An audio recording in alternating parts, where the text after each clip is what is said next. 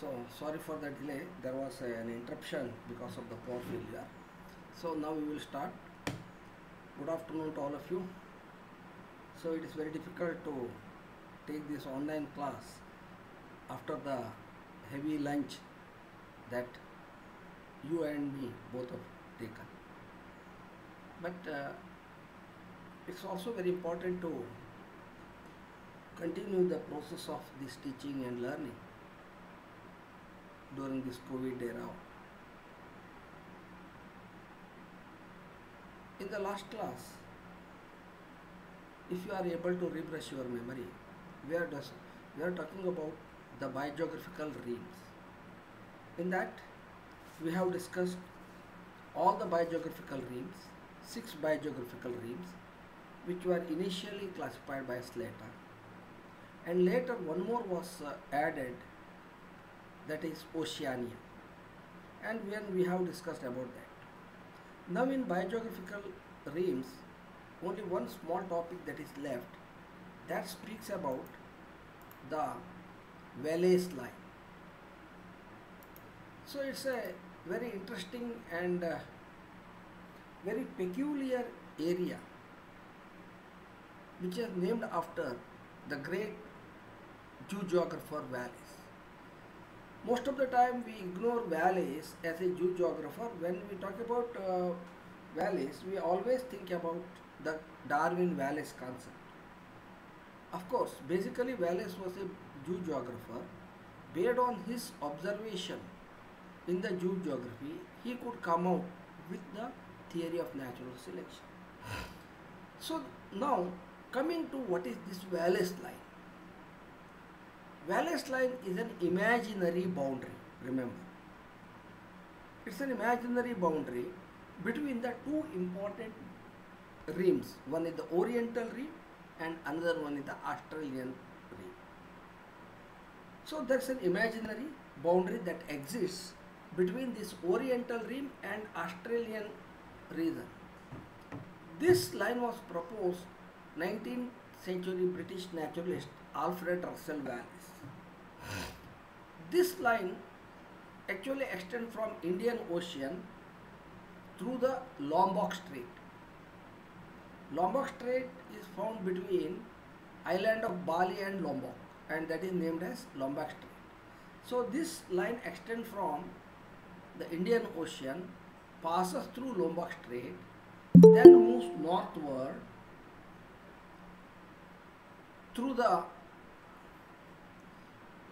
Makassar Strait. This Makassar Strait is in between Borneo and Celebes, both are islands, and then it moves eastwards, south of Mindanao, and ultimately lands up in Philippines. So this is an imaginary boundary. Now many geographers consider this Wallace line to be a regional boundary. No, most of them no longer consider it as a regional boundary. But what is the speciality of this Wallace line is? It does represent an abrupt limit of distribution of many major animal groups, many fish and mammal groups.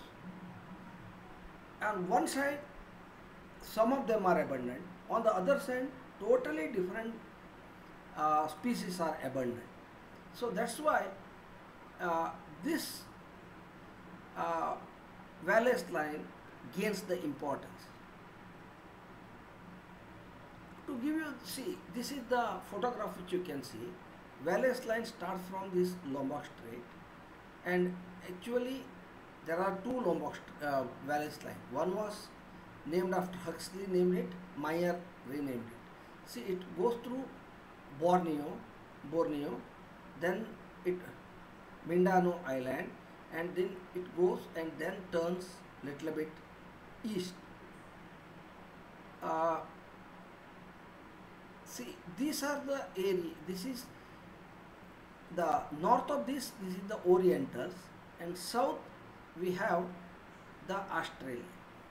In between Below that, there is also one more line which you can see that has been marked with the red mark, that is Weber line. Actually, Weber and uh, Wallace line encloses some area here, which is the lot of islands are there, and that is known as Wallacea. So the importance of this Wallace line is it's an imaginary boundary drawn by the valleys between Oriental and Australia, and this the northern side has totally different species composition, whereas towards Australian side it has totally different species composition. So abruptly they change, because in most of these where two biogeographical rims meet, the condition will be little bit different. One rim slowly merges with the other one, but here it is not the case. Abrupt changes are seen here. Now, 1 minute.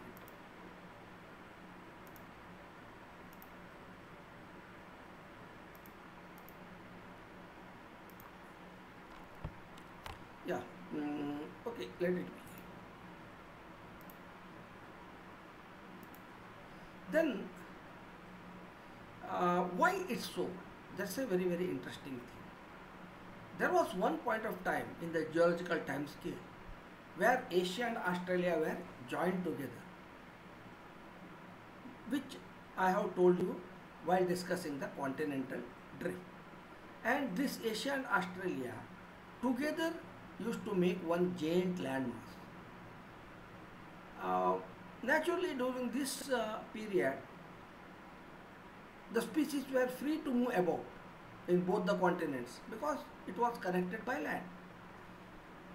And as a result of which, what has happened, they would remain as one singular species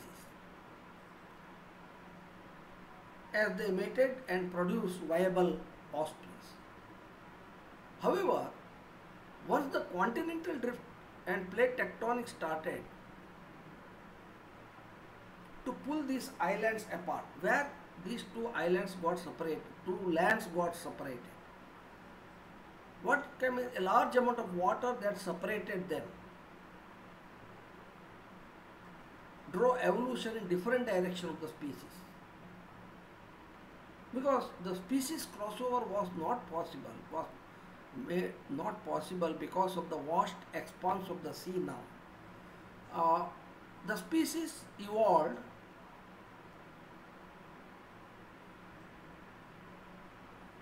in different direction of the species. ಕೇಳ್ತಾ ಇದೆಯಾ? Hello? Yes, sir.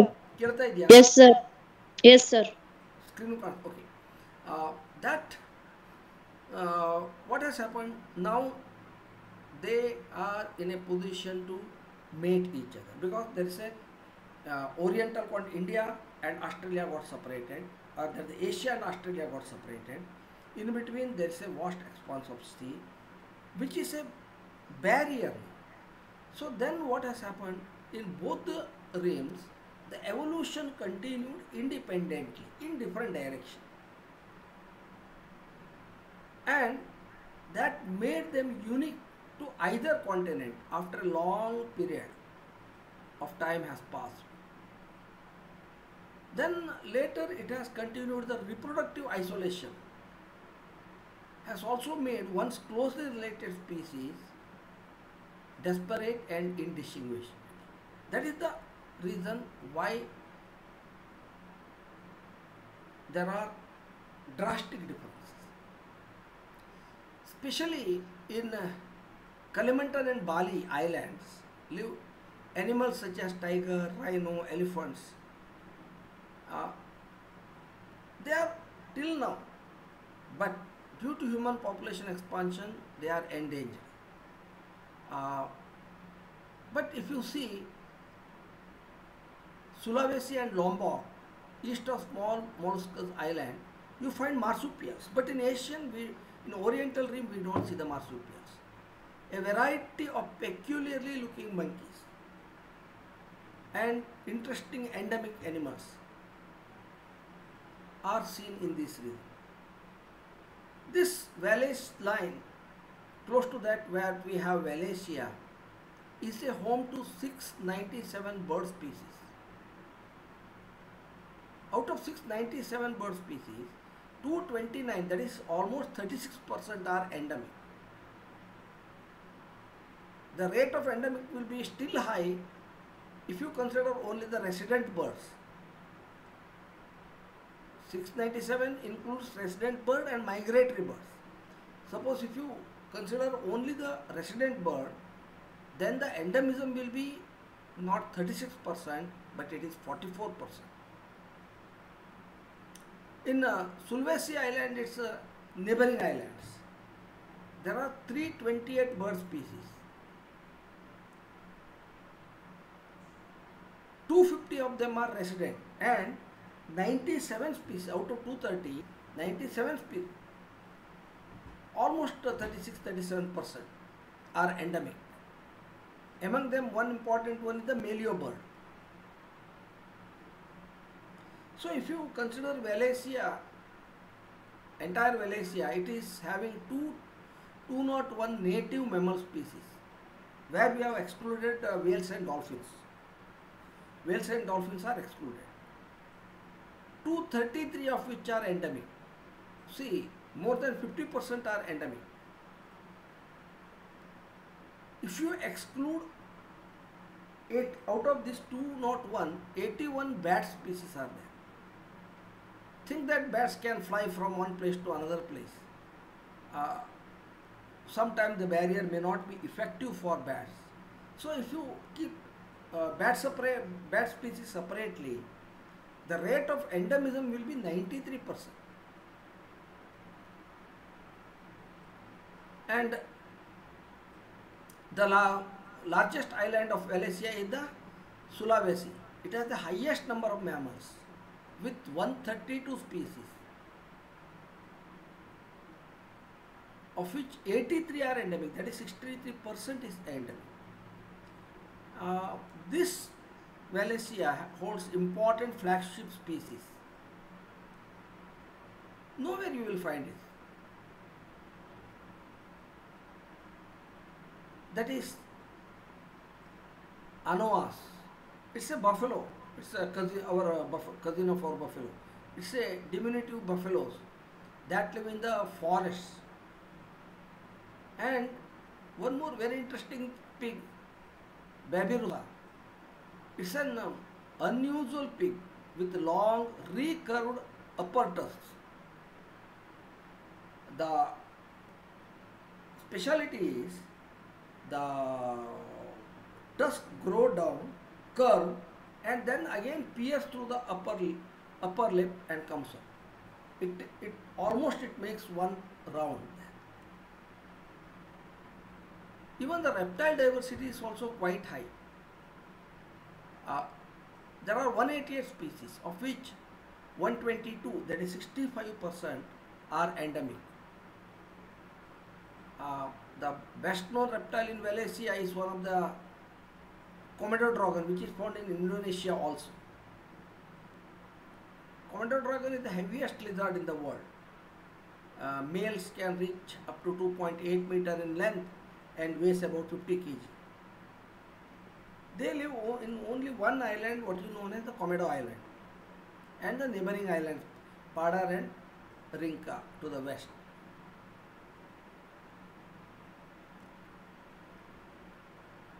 Most of the 210 freshwater species recorded from the rivers of these islands and lakes, most of them are tolerant to both and salt water to some extent.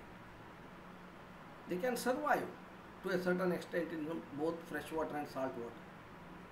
But still now, not very clear, more research is required. And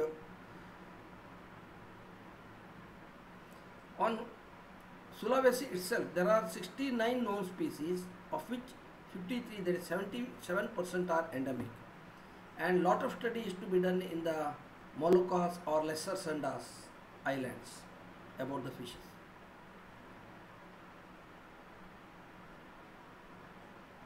In the northeastern corner of Sulawesi Island, there is one lake, that is Malili Lake.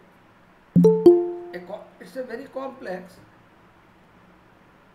of deep lakes, rapids and river. Here at least 15 endemic, very beautiful fishes, that is Telmateri fishes. They have evolved here only. So the islands near this Valles line are all collectively called by a name to honor the Alfred Valles, the Wallacea. Why they are called? All the islands in and around Valles line, we call it as Wallacea. Uh, all of them have a distinctive set of species in each island. Even the birds which are capable of migrating between mainlands of Asia and Australia seem to appear that they have become resident birds of that.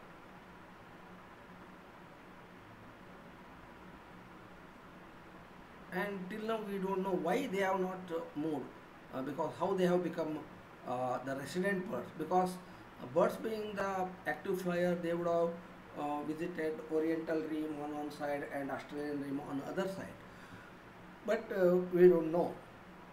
So this is about the valleys. Now with this I have completed the study of this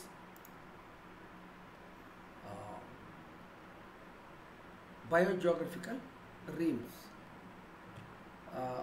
So, do you have any doubt? Already ನಾನು ಇದರದ್ದು right up ಕಳಿಸಿದ್ದೀನಿ, ಸಿಕ್ಕಿದೆಯಾ ನಿಮಗೆ? Yes, sir. Yes, sir. Okay. Including Valles line, I have sent the information. So, actually with this we have completed one topic, that is the geography. That is starting from what we have discussed till today.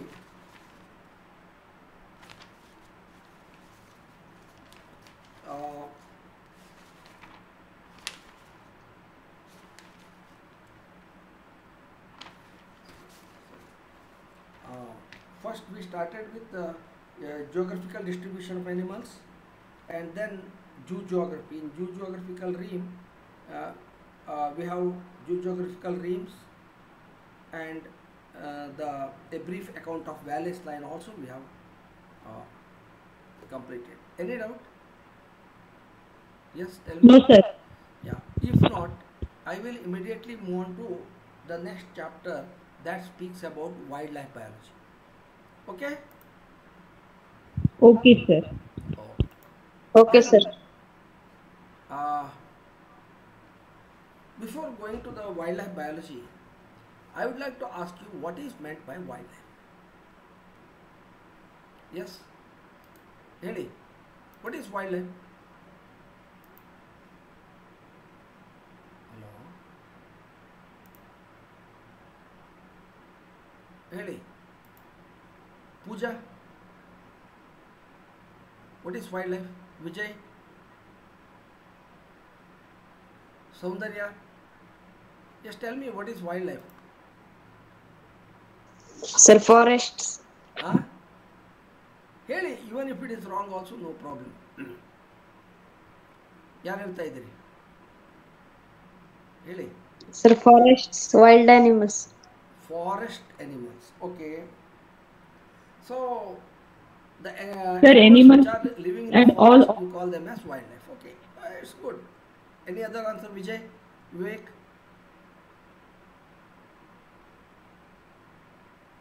Vijay, Vivek?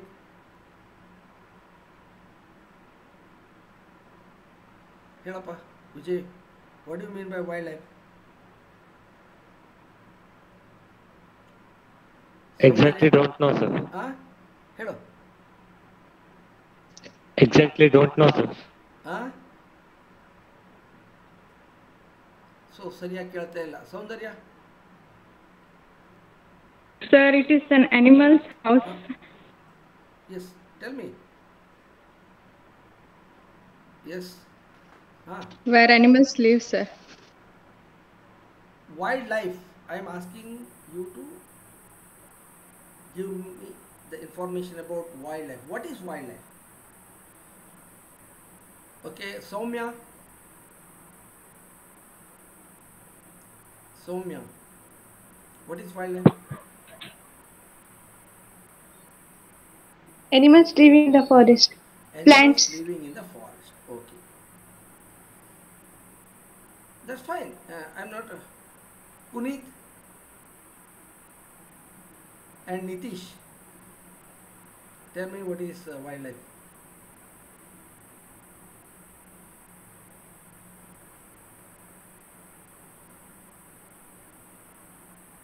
Okay, now you say that the animals which are living in the forest are called as wildlife. Now I will ask you whether fish is wildlife or not.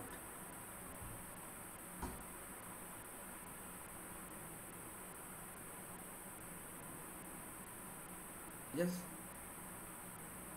No, sir. fish is not wildlife. Okay, if you see some animals in the desert,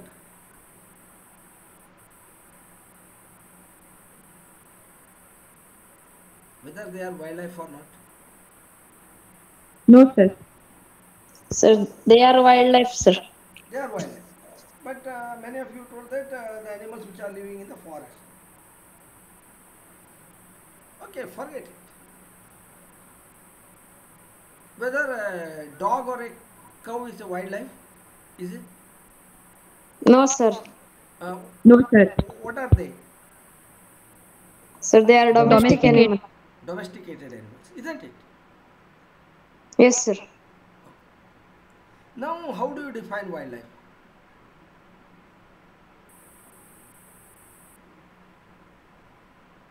Undomesticated, sir. Yeah, any organism which is not domesticated, we call it as wildlife, remember. Don't say that wildlife means. I know when I say wildlife, you always imagine about elephant, tiger, boar, lion, cheetah, isn't it? But the butterfly that you see in your garden also a wildlife, or the fish you catch in the ocean and in the river also wildlife. So anything which is not domestic, any living being, anything means any living being which is not domesticated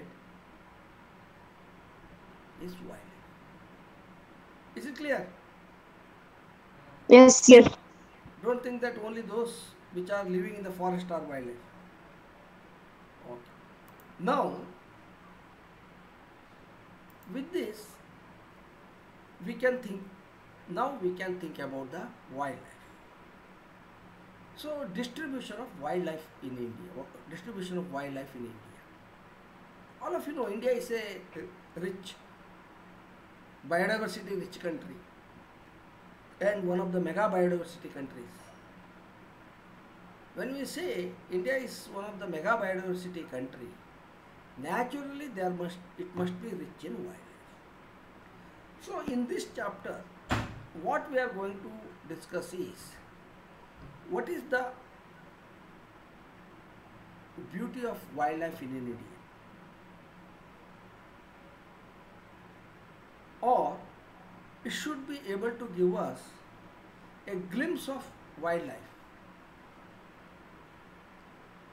only at the cursory level, remember, because we cannot take every wildlife and talk. Some of the major animals again we will consider and how they are distributed.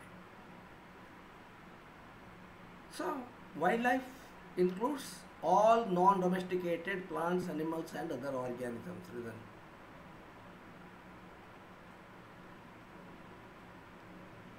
Even all organisms were wild ones.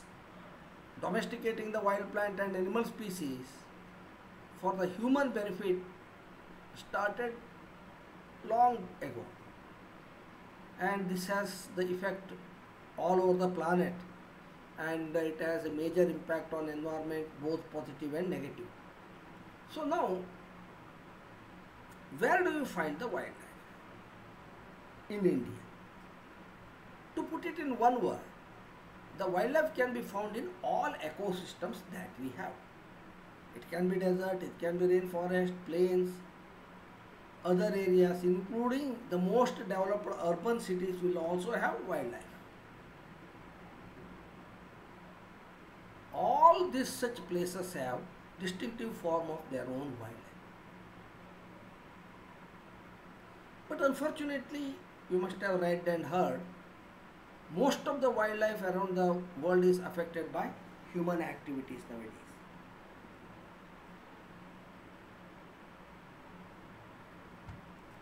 Now, coming to India, the wildlife of India.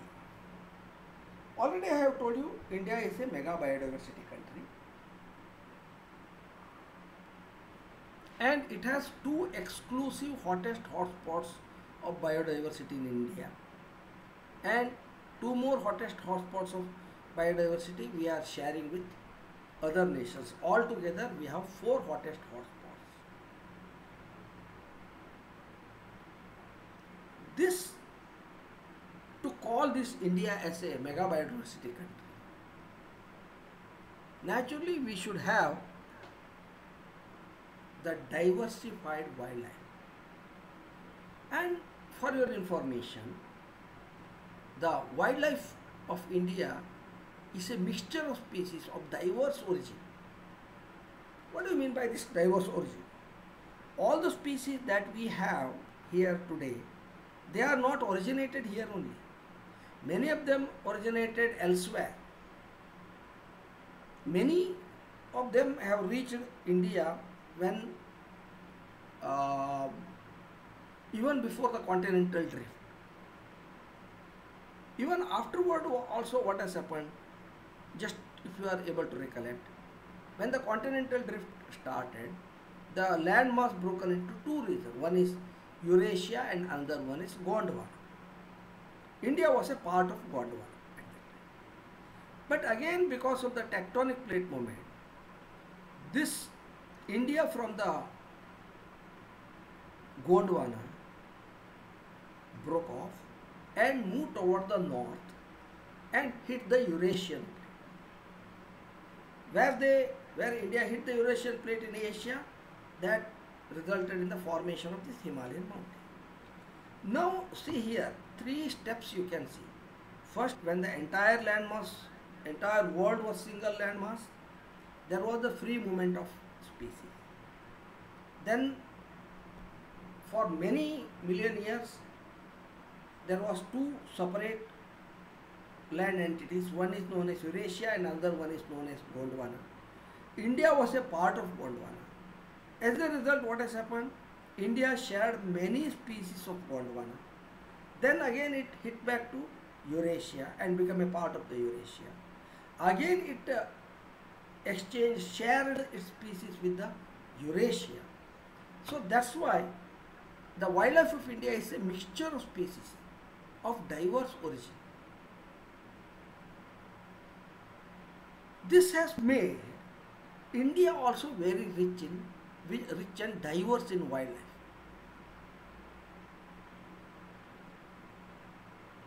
And India is also a home to number of rare and threatened animal species. Very rare and threatened species. And that's why we have a wildlife management in the country which is very essential to preserve these species. According to one study, India along with mega-diversity countries, it is the home to about 60 to 70% of world's biodiversity.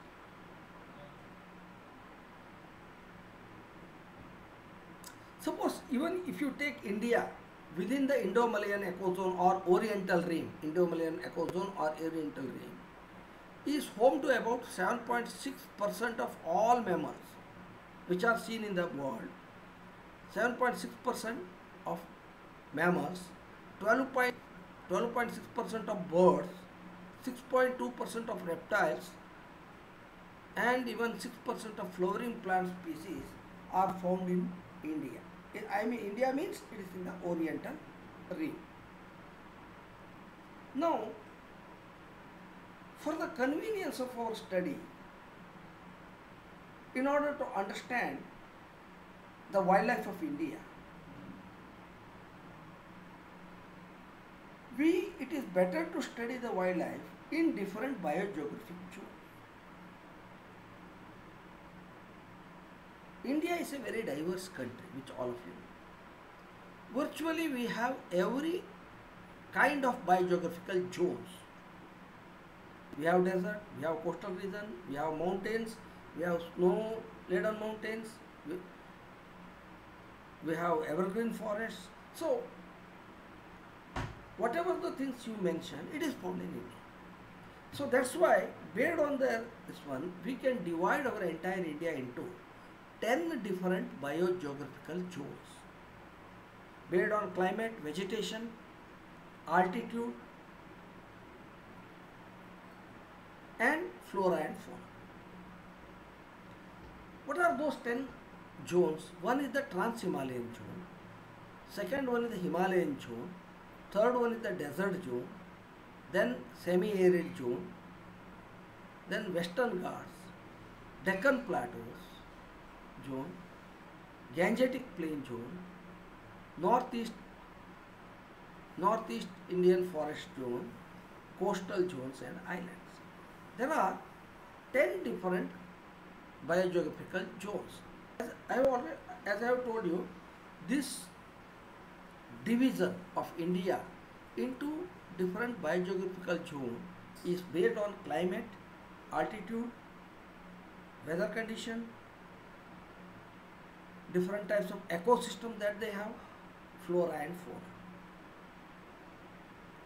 So, we are able to divide India into 10 such different biogeographical zones. So, for the very purpose of understanding the wildlife of India, we can take up each zone and try to understand about the wildlife in respective zones. So, these are the different biogeographical zones. See, this is the Trans-Himalayan zone, this is the Himalayan zone, this is the desert, this is the semi-arid, this is the Western Ghats, then this largest one is the Deccan Plateau, this is the Gangetic Plain, and these are the coasts, and this is the northeast, and then the islands. This is how we have divided India into 10 different biogeographical zones. So if you want to see where are they, Trans-Himalayan zone refers to the upper regions of Himalaya, and area is also given. When I say Himalayan zone, this is also a part of Himalaya, but at the lower reaches, northwestern part or western, central Himalaya and eastern Himalaya. Then next one is the desert zone. In Kutch, Thar and Ladakh area is the desert. Central area, central India, Gujarat and Rajasthan, everywhere, they are semi-arid. Western Ghat, you know, entire from Gujarat to Kanyakumari, the western coast, Malabar coast what you call, and including the Western Ghat mountains. Deccan Peninsula is the largest area. That is all this Andhra, part of Tamil Nadu, northern part of Karnataka, Maharashtra, all those things. In the earlier photograph you can see, this is the entire, this stretch is what you call the Deccan Plateau, the raw. Then Gangetic Plains, upper Gangetic Plain and lower Gangetic Plain we call it. This is the upper Gangetic Plain and this is the lower Gangetic Plain, where you can see. Then Northeast India, all 7 sister states, Brahmaputra Valley and northeastern hills, all the seven sister states, what you call Assam, Nagaland, Meghalaya, Tripura, all those things comes under this seven states of Northeast India. They comes under this Northeastern India. Then islands, especially the Nicobar Islands, Andaman Nicobar Islands, and Lakshadweep Islands. Coast refers to the exclusive economic zone on both east coast as well as on the west coast. See, this is again state-wise division. I need not go there. Now, let us start our discussion from Trans-Himalaya. That is, again, if I want to show you this one, this head part of Jammu Kashmir, Ladakh, all those things comes under this Trans-Himalayan zone, which occupies about 3.3% area. So this Trans-Himalayan zone is estimated to be 1,86,200 square kilometer area in the northern frontier. So this Himalayan mountain region is bow shaped and it is in the northwest of India.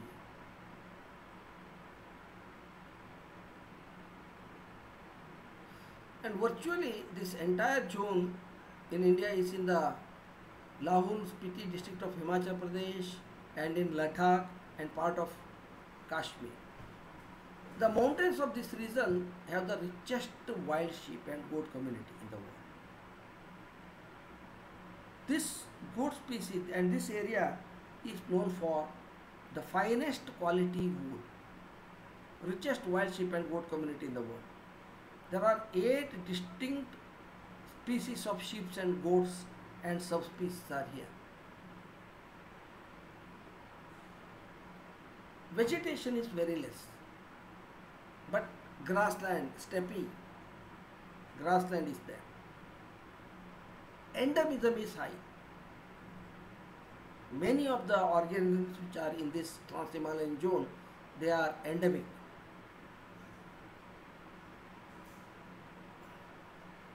So they have the richest wild sheep and goat community in the entire world. There are many herbivores like wild yak, Tibetan ass, four-horned antelopes and gazelles. Even there are good number of carnivores also here, like snow leopard, because this area covers even the snow-laden mountain part also. Tibetan wolf, fox, another animal that is the Royales pica. There is one bird very distinct in this region, is the black-necked crane. Black-necked crane is the most distinctive bird of this region. So this term Trans-Himalaya for a mountain range from north of Indus, then Yarlung Senangbu river was first used by Alexander Cunningham in his book Ladakh in 1854. This word term Trans-Himalaya was coined. He has written a book that is Ladakh in 1854. But it was Sen Hedin who popularized the name in this book, the Trans-Himalaya, where he documented the hidden exploration of this region. From this book, the term Trans-Himalaya comes. Geographically speaking, entire Trans-Himalaya is made up of granitic and volcanic rocks, which are formed around 110 to 40 million years ago. These are the igneous rocks into the metamorphic and sedimentary rocks of the southern Tibetan block also.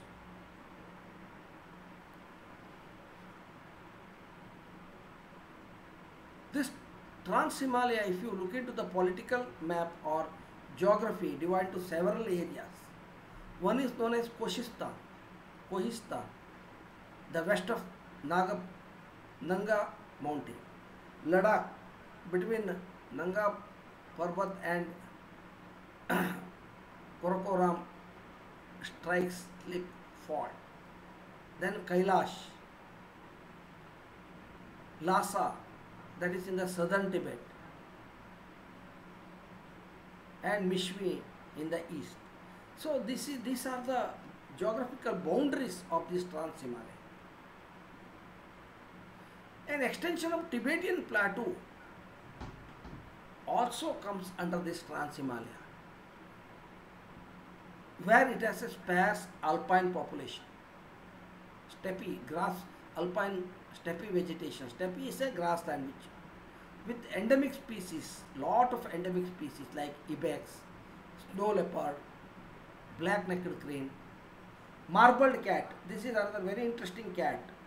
Marbled cat, marmots, and it supports some of the biggest populations of wild sheep and goats. And it has some very rare species of fauna such as snow leopard.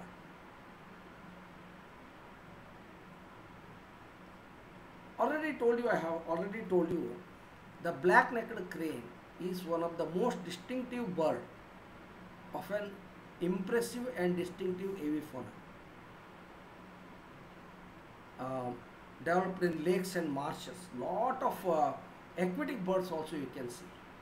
See, four-horned antelope. This is the one Royal Picas, Tibetan yak. These are some of the photographs for Sir. your information. How they appear.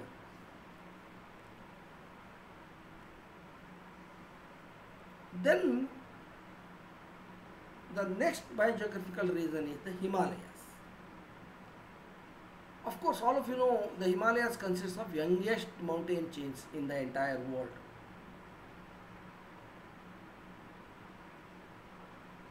Having very good forest, very dense with extensive growth of grass and evergreen tall trees.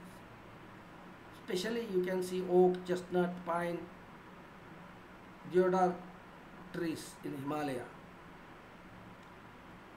Vegetation is only up to snow line. What is snow line? The line beyond which the snow never melts. Andre upper reaches of the mountain, beyond which the snow never melts, that is known as the snow line. Up to there you can see vegetation, but not above the snow line. Even it has several interesting animals. Chief species are wild sheep, mountain goats, shrews, panda, snow leopards are found here. So it's an important natural resource of the country, I should say. There are many endangered animals like Sikkim stag, may be lost soon, even Thar or Kashmir stag also.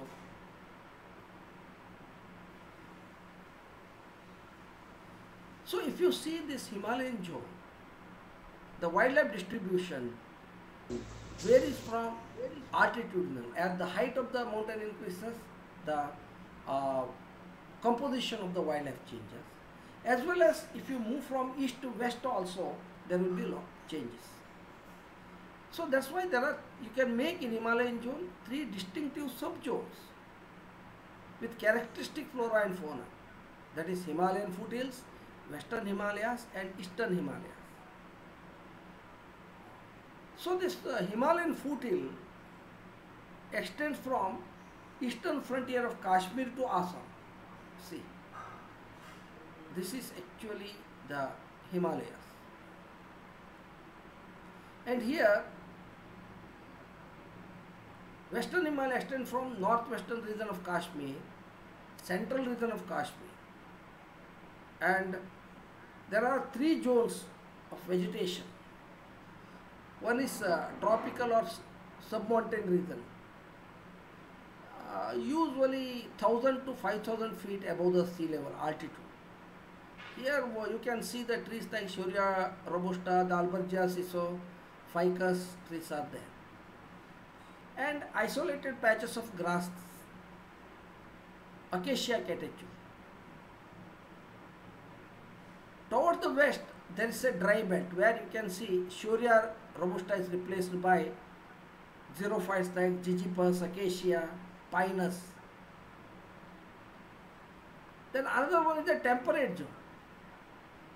So this temperate range zone from 5,000 to 11,675 feet above the sea level. Vegetation is more coniferous forests, rhododendron, dwarf hill bamboos, birch forest you can see. Dry areas close to Punjab are cultivated, and wet areas like in Kashmir, rice is a major crop. Fauna usually consists of wild ass, wild goat, blue sheep, hangul, snow leopard, wolf, even Tibetan antelopes, birds like morels, western tragopan, ravens, Himalayan white-crested khaliji. These are the common birds. In alpine zone, that is about 12,000 feet the mean sea level, plants are generally dwarf with cushion-shaped shrubs and grasses. Above 15,000 feet, plant growth is almost zero. In the lower regions, you can have rhododendrons, junipers are found here. Then if you go to the eastern Himalaya, that is extending from Sikkim to Nepal, Northeastern Frontier Agency, Nepal. That is all other northeastern states. Vegetation is almost similar to that of Western Himalaya, but there is a highest degree of tropical element. Greater variety of oak and rhododendron, but less of conifers. Even Eastern Himalaya is divided into three zones. One is mountain zone, above 6,000 feet, warm and humid, weather is dense. Second one is temperate zone, 6,000 to 12,000, oak, dwarf bamboos. Then fauna, red panda, crested porcupines, goat, antelopes are there.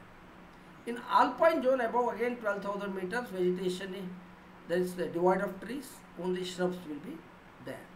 So this Shoria robusta, the albergias is a common one. So if you look into the entire Himalayan mountain range, this zone covers about 6.4% of total geographic area, and virtually all type of forest, alpine, subalpine, grassy, moist deciduous.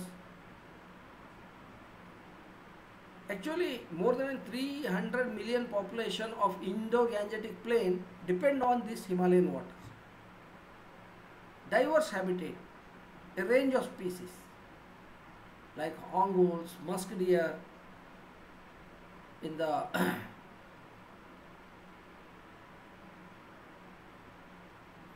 you can also see in the, if you come to the Himalayan foothills, big mammals like elephant, sambar, swamp deer, cheetal, hog deer,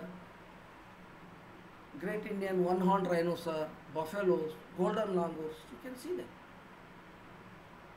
Even if you go to Western Himalaya, wild ass, wild goats, sheep, antelopes, Kashmir stag, Sikkim stag, musk deer.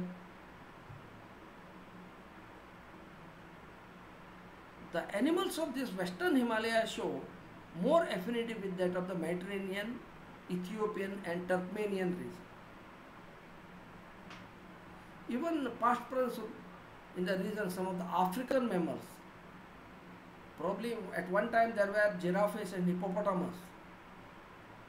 Because we have could unearth the fossils of giraffe and hippopotamus in the Shivalik range. Cold tolerant species evolved from wildlife tapis. Elephants and rhinoceros are restricted to parts of Tarai region, that's the foothill of Himalayas. Now, even Asiatic bears, clouded leopard, langurs, Himalayan goat antelopes, Indian rhinoceros, musk deer, many of them are facing the danger of extinction also. In eastern Himalaya, you have red panda, badgers, porcupines. The fauna of eastern Himalaya is almost similar to that of southern China and Southeast Asian region. In the remote section of the Himalayas, higher elevation, you can see snow leopards, brown bear, lesser panda, Tibetan yak, and lot of insects, mites are seen in this region. Even fishes, Glyptothorax is most of the Himalayan tree, you can see that. And some of the blind snakes and butterflies of this Himalaya are extremely varied and beautiful. The birds are very rich here, like magpies, crows, restarts, lemingers, racquet-tails, beard vulture, black-eared kite, Himalayan griffon. Even up to elevation of 18,600 feet you can see them. So here we will end for the day. I hope I have taken some 5-6 minutes extra because in the middle there was some interruption. So is it clear? Hello? Hello? ಕೇಳ್ತಾ ಇತ್ತಾ?